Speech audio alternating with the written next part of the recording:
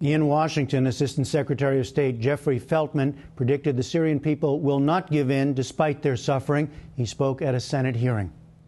Today's reports from Homs are truly alarming.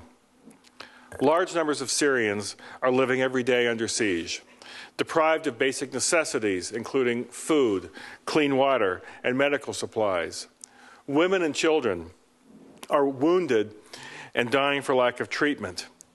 Innocent people are detained and tortured, and their families left to fear the worst. Yet, despite the regime's brutality, the people of Syria demonstrate enormous courage. Their determination to continue protesting for their rights, mostly still peaceful protests, is an inspiration and a testimony to the human spirit. Earlier today, I spoke with Haitham Maleh, a Syrian lawyer and judge who spent the last 50 years advocating for reforms in Damascus. He's been repeatedly jailed, most recently in 2010, for denouncing the Assad regime. He left Syria after he was released from prison last March. We spoke to him from Istanbul, where he's helping to lead the Syrian National Council. I began by asking him if the Syrian opposition was united and able to speak with one voice. All the opposition in Syria has only one interview, one view for future. They want to finish this regime. They want to build democracy regime. They want to build a regime ruled by law, by power, parliament, ministers, justice, and all the people must be equal under law. Sir, a lot of the opposition groups have been talking about getting weapons into Syria, into the hands of the Free Syrian Army. Are there people who are ready to help pay for those weapons? And how do you get them into the country? A lot of people need to send weapons to Free Syrian Army because those defense the people, the national people, the civilian people. This is naturally their right to do it. And a lot of people around Syria, maybe from Jordan, from Lebanon, from Turkey, a lot of people know how they can take the weapons through the border. You mentioned that President Assad has tanks and ships, heavy weapons. Can you ever get enough weapons into the hands of the Free Syrian Army to be able to fight back against an army of 300,000 men? We need to support the Free Syrian Army by medium weapons, because we cannot bring tanks and something like this, or helicopter or something like this. But if we give them medium weapons, they can finish this regime. And I think the Free Syrian Army will take the step to finish this regime and to protect the civilian, the people. Haitham Maleh with the Syrian National Council, thanks so much for joining us. Thank you too. Goodbye. I also spoke with Rania Abouzeid, who's been covering the conflict in Syria for Time magazine. She's in Beirut. Rania, welcome back to the program. Given the context of everything that's happened in the last couple of weeks, is the Free Syrian Army's retreat from Homs a big victory for Bashar al-Assad? Well, that remains to be seen. The Free Syrian Army based in the Bab Amr neighborhood of Homs issued a statement online saying that they were making a tactical retreat to try and ease the suffering, basically, of the 4,000 civilians who've been under constant bombardment for weeks now.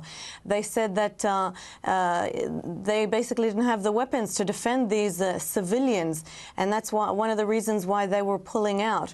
Now, based on these developments, the Syrian government appears to have given permission for the Syrian Arab Red Crescent as well as the International Committee of the Red Cross to enter Bab Amr tomorrow.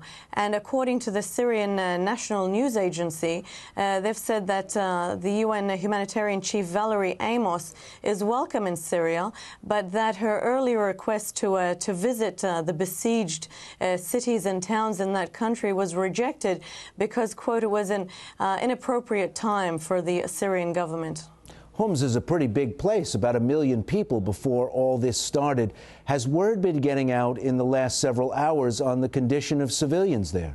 Well, certainly the Red Cross in both the Arab Red Crescent and the ICRC are expected to evacuate many of the wounded who have been, receiving quite rudimentary medical treatment. If we're to see all of these amateur videos that have been posted on YouTube, some of the doctors who are still in the city say that they have been cleaning, washing and cutting up sacks of flour, basically, and using the fabric as bandages to try and tend to some of the wounds of these civilians and defectors who have come under constant bombardment now. They say that for many of the wounded, they basically can't do anything for them, and that they're just, treating them as well as they can given the circumstances, and that they're running short on all sorts of supplies.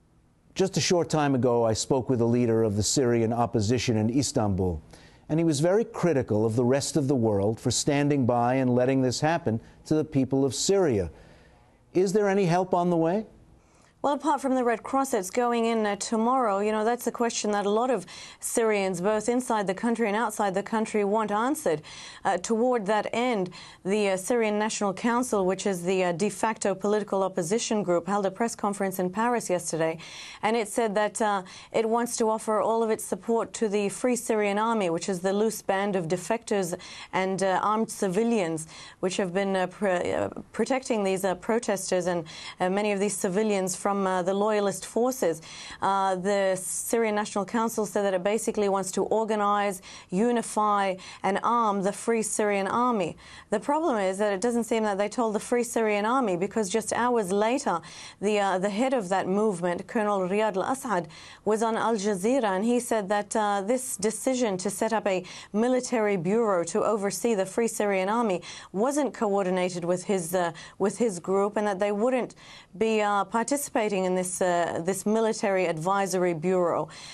So, while the people of Syria are suffering what seem to be quite dire humanitarian circumstances, the political opposition, as well as the military opposition in exile, continues to bicker, and that's a source of much frustration for many of the Syrians, because while the world is looking for somebody, they're looking for a partner.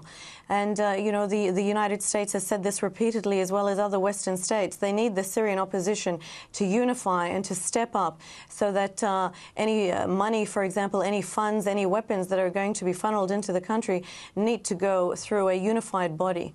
Quickly before we go, Rania, you gave us an example of the divisions inside the opposition. What's keeping them apart? Is it approach? Is it the eventual Syria they want to see? Tactics in the short term? What are they arguing about? All of the above. It's strategic divisions within the Syrian National Council, for example, between Islamists and seculars. You can't discount egos, you can't discount personalities. There are divisions between members of the Syrian opposition, those who were in exile for many years and those who remain in the country, between the youth activists and members of the military, even within the Free Syrian Army. This is a very loose band. The commanders are localized. Most cases, they don't take their orders from Colonel al-Assad in Turkey. They sometimes, inform them of operations after the fact. So the divisions are varied, and they're many. Rania Abouzeid of Time magazine joined us from Beirut. Rania, good to talk to you. Thank you.